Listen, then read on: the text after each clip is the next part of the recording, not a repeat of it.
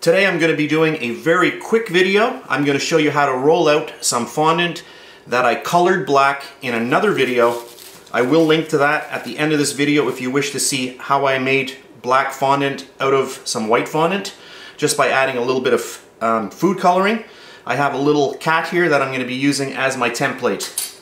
So here's my nice newly colored fondant, and I'm just going to start rolling this out.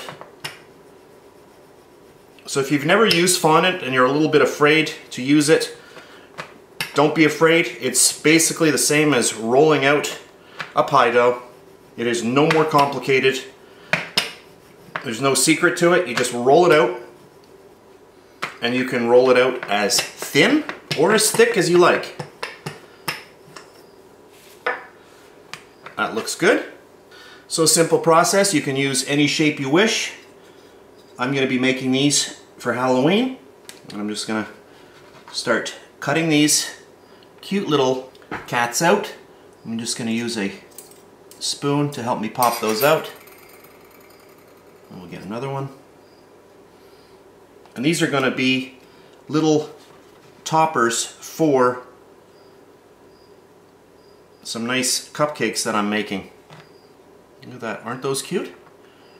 And if you do let those sit out a little while, they will get nice and firm.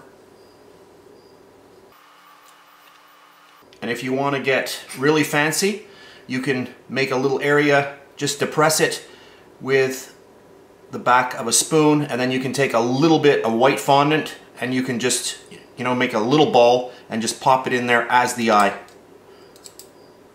And what's great about fondant is that you can just keep reusing this and reusing this. You just roll it up again and away you go.